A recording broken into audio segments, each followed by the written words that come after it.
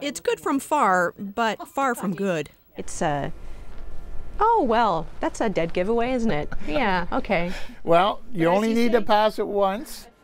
This is the RCMP's National Anti-Counterfeiting Bureau, where experts examine every fake bill that ends up in the hands of Canadian police.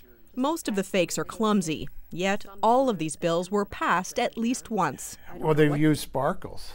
Yes, like from wrapping paper. A recent case in Regina involved particularly poor imitations. We could see that they had actually cut out the security window from a real $5 bill and pasted it to the counterfeit $100 bill and counterfeit $50 bill. So you could see that the faces didn't match and the numbers didn't correspond. It's more of a challenge to the counterfeiter to produce these, and the simulation of some of the security features has been very poor. It's all due to the introduction of plastic money 4 years ago to combat what was rampant counterfeiting in Canada. Just a few years ago, this lab received 35,000 to 45,000 individual counterfeit bills every month. Last month, it received and processed just 1,500.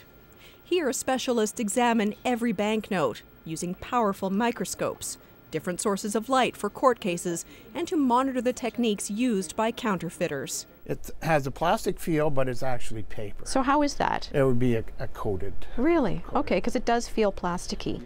Under the microscope, it's easy to see the fine detail of the raised ink on this genuine $20 note. Here's a fake. This is the eyeball, and you can see the lack of line work, lack of resolution. When copying polymer bills is this hard, some counterfeiters opt to copy old paper bills such as this $100 note. This one is a pretty good fake, hard to spot with the naked eye, even when passed under ultraviolet light. But it's a copy of an old paper note, and polymer's a lot tougher to copy. And so far the attempts to do so are pretty crude. And they're always doing that. Nothing is counterfeit proof.